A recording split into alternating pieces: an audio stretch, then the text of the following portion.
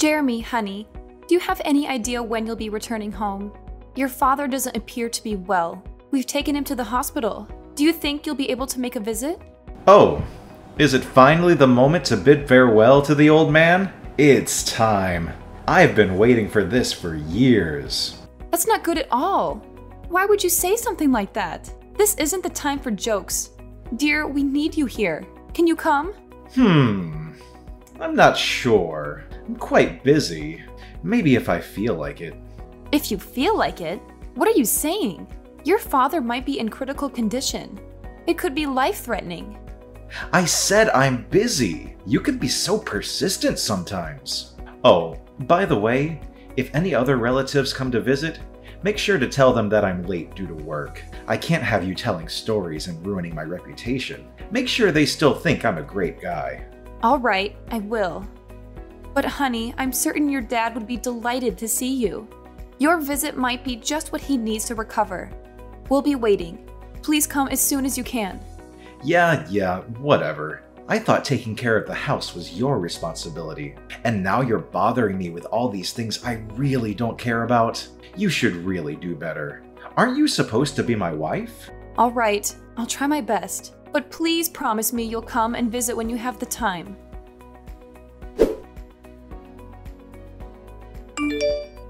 Are you at home? Yes, I am. Is something the matter? I thought you had taken the day off from work. It's clear you've been extremely busy with your job lately. You left in the middle of a funeral without even saying goodbye. I should probably let you know that I've quit my job. What? Why would you do such a thing?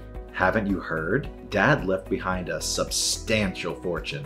I didn't know about it until now, so there's no chance you knew. There's almost $5 million in his bank account. Really? But I still don't understand why you would quit your job just like that. It doesn't make sense.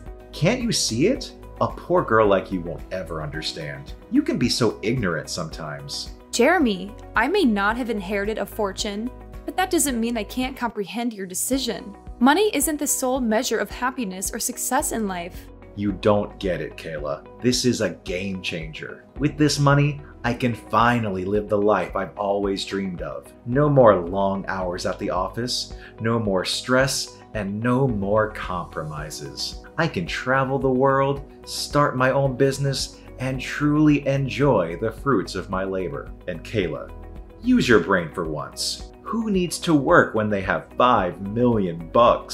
I understand that having financial security can provide opportunities, but I worry that you're dismissing the value of hard work and personal fulfillment. Remember, our father worked tirelessly to build his wealth, and he also valued the importance of family and relationships. Money can bring temporary happiness, but it's the meaningful connections and personal growth that bring lasting fulfillment.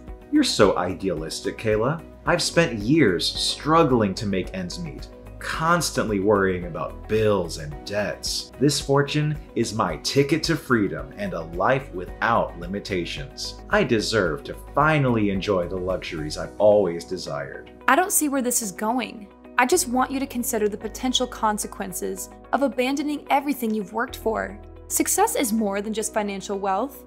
It's about finding purpose, making a positive impact, and maintaining healthy relationships. While money can open doors, it can't guarantee genuine happiness or fulfillment. Well, I do. I suppose I'm different from ignorant people like you who have nothing. You're pitiful. You just can't comprehend the mindset of a millionaire like me. That's why I detested living with you. Fortunately, we can finally put an end to it. Sorry, I'm not quite following. What do you mean by put an end to it? You can leave now. Get out of the house. Leave the house? Does that mean… Wow, you can actually understand something. Yes, it means I'm kicking you out. I don't need you anymore.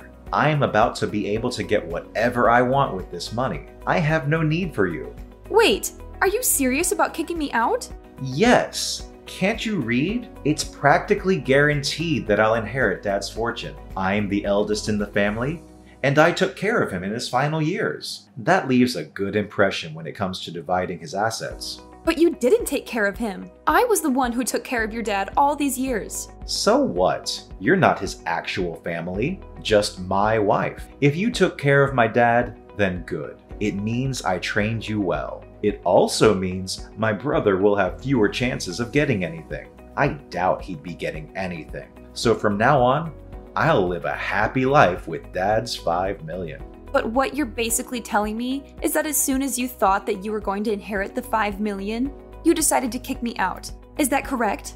Yes, that's what I've been telling you for the past couple of hours. Anyway, now that you finally understand why I don't need you anymore, it's time to arrange our divorce. And no, don't worry about the costs. I'll cover all the fees. I'll even give you an extra $50,000 if you leave promptly. Really? You're willing to do that for me?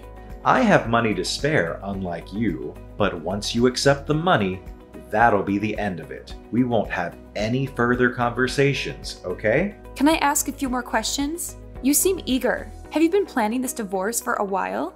But we didn't really have time to have a child. I was busy taking care of your dad, and you were rarely home. Enough with the excuses. Just get out of the house, will you? You'll have to leave eventually because I'm going to sell it. Sell it? Why? It holds so many precious memories with your dad. Probably more than I have. Don't you want to keep it? I'm preparing to buy a new house, and I need the proceeds from selling this one to help with the mortgage. I'm offering you $50,000. So stop complaining. It might be a significant sum for someone like you, but consider it as compensation for me cheating. I knew that you were really deceiving me the whole time. So I assume you'll be moving in with the woman you cheated on me with. Feeling jealous now? It doesn't matter. You'll be out of the house, and you won't have anything to do with me for the rest of your miserable life. It's only been 5 days since your dad passed away, and you're already planning to sell the house. I wanted to give you the benefit of the doubt, but it's clear you don't care about your father. You're talking too much. I no longer consider you my wife. You have no say in anything. I suppose you want me to thank you for taking care of Dad? But that was the one and only useful thing you did. Now that it's over, I have no reason to keep you. The $5 million is practically already mine. Just be smart for once. Take the $50,000 and leave. All right, then I agree to the divorce. That took you long enough. I want you to pack your things and be out of the house by the end of the day. Is that clear? Yes, I understand. Then fine. I'll prepare the documents and send them to you. Or maybe I'll leave them on the kitchen table when I leave. When will you transfer the $50,000 to my bank account? The sooner the better. My current savings should be just enough. I can't wait until I receive the inheritance. $50,000 is nothing compared to $5 million. Then please transfer the money today. I'll accept it as compensation for you cheating on me.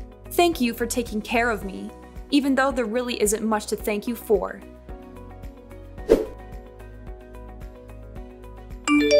What on earth is happening, Kayla?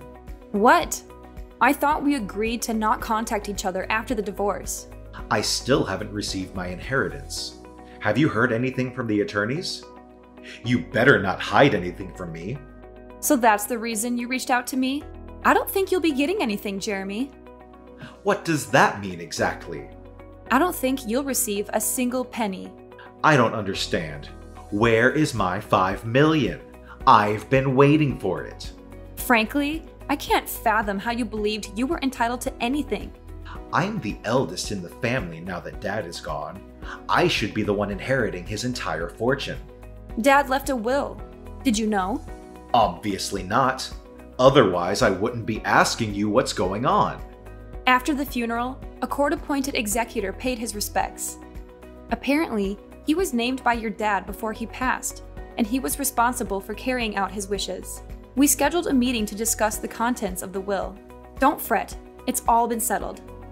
Why was I kept in the dark about this? Well, you barely attended the funeral. You left early, remember? We assumed there wouldn't be much of an issue without you, so we didn't bother informing you. What the hell? According to the will, your dad decided to bestow his entire fortune upon me. It was very kind of him. I don't have time for this nonsense. Just tell me the truth. If you don't believe me, then why don't you ask your brother? He should be well informed since he was chosen to take over the family business. Are you joking? I suppose it doesn't concern you much since you never excelled at work in general, if I recall correctly. That's why your dad told you to work at a different company, right? Anyway, your brother inherited your dad's company, and I inherited his fortune. You? You inherited that $5 million? There must be a mistake. No mistake. I was the sole caregiver for your dad during his retirement years. It wasn't easy, especially since you prevented me from hiring help. The least you could have done was lend a hand, but you never bothered. Your dad remained silent, but he harbored resentment towards you for never lifting a finger or showing any concern. Why didn't he say anything? Why should he have to? You're his son. By the way, he also knew about the fact that you cheated on me. I assumed that's why he chose not to leave you anything. The lawyer mentioned a fortune of $5 million, didn't he?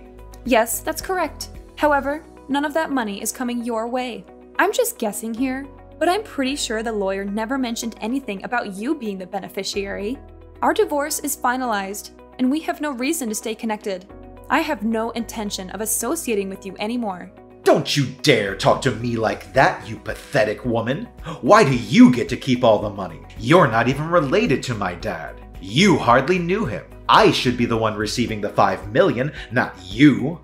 If I barely knew him, why would I have taken care of him all these years? I wouldn't have done something like that if I didn't know him, right? The reality is, I knew him much better than you did, especially in his final years. It's time for you to face the facts. You're a horrible person, and this is the consequence of your actions. Fine. Whatever. I guess you knew him. But that's not what we're discussing right now. Stop going off topic. Really? I believe it's entirely relevant. You're the one who started the conversation about what happened to the money, right? I'm just trying to be considerate and explain how your father, out of his kindness, decided to leave me his fortune. And I'm explaining why you won't receive a share from such a kind-hearted man. I don't see why you're having trouble understanding. He's still my father, though. Oh, now you suddenly care about him. I distinctly remember you didn't bother showing up when I called you from the hospital. The only thing you did was attend the funeral. And even then, you left early without paying your respects. It's clear you didn't even attempt to show grief. It's sad to think that you only saw your father as a source of wealth. That's not true. I don't know, but that's the impression most of your relatives, your father, and I had based on your behavior. But I suppose it doesn't really matter now. Regardless of the truth, just remember that you won't receive anything from him.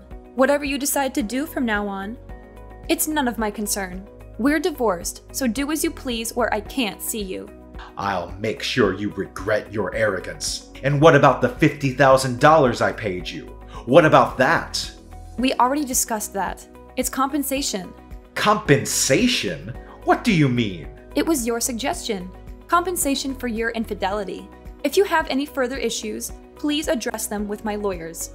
I have no interest in listening to your complaints all day. I have nothing more to say to you. But my money? Where's my money?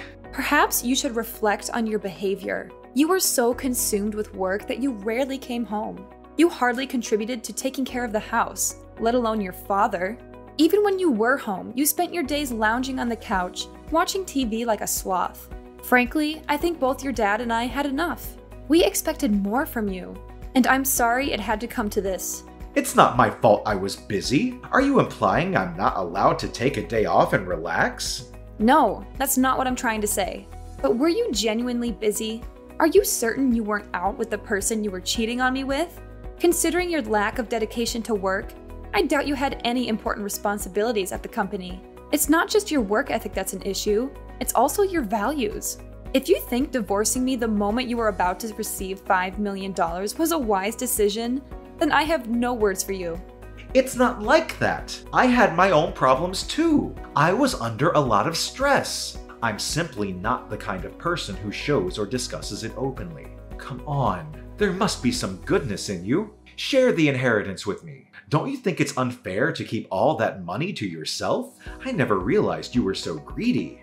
What problems did you have? Care to explain? No matter how many times I asked, you hardly contributed any money towards the house. When I faced difficulties, you were having fun with your secret lover. It's not fair to me at all, you know, and it's even more unreasonable that after all your stupid actions, you still want me to share my fortune with you? Don't think you can deceive me again. There's no point in continuing this conversation, is there? I've already moved out of our old house, just as you requested. If you want to sell it and buy a new one, go ahead. I don't care. Just don't think you'll be getting much out of it, Jeremy. But I invested $1 million in the new house. I already have a mortgage. I plan to pay it off with the inheritance. Now what am I supposed to do? I'm broke! I don't know, but don't ask me. It's not my problem. You were the one who offered $50,000. I simply accepted it. But things weren't supposed to turn out this way. You have no one to blame but yourself for all of this. I think it's time you face the harsh reality, Jeremy. I'm sorry, dear.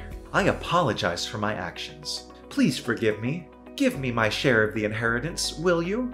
Your father didn't leave you anything, remember? A portion of 0 is still 0.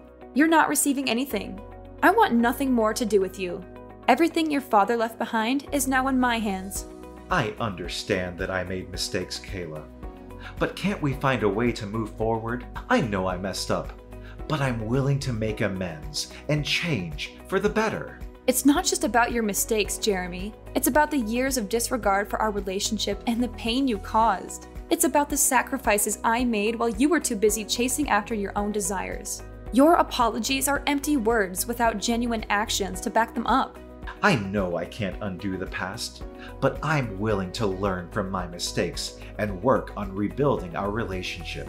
We've been through so much together, and I still love you, Kayla. Love me? How ridiculous. You may say you love me, but your actions have proven otherwise time and time again. It's not just about the inheritance. It's about the years of emotional neglect and the disregard for our partnership.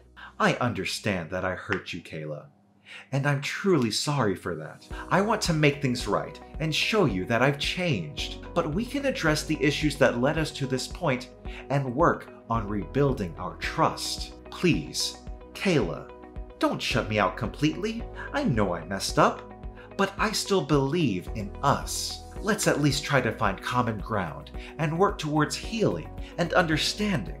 It's over. Right now, I need to prioritize my own well-being and find happiness on my own terms. I hope you have fun with your job and your new girlfriend. But I don't have a job anymore. I don't have a job, and I have a mortgage to pay. Your ex-husband is going through a tough time right now. Shouldn't you fulfill your duties as a former wife and help me out? I'm not your wife anymore, honey. Did you forget? We got divorced.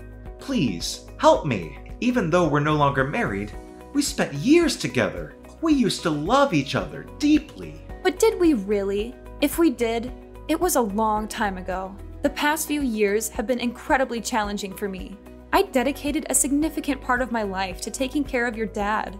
There are numerous things I missed out on, and I believe he recognized that too. I'm making up for lost time now. I'm sure he would want me to spread my wings. I understand that you feel like you missed out on things, but that doesn't erase the love we once had, right? Remember the time I always cared for you?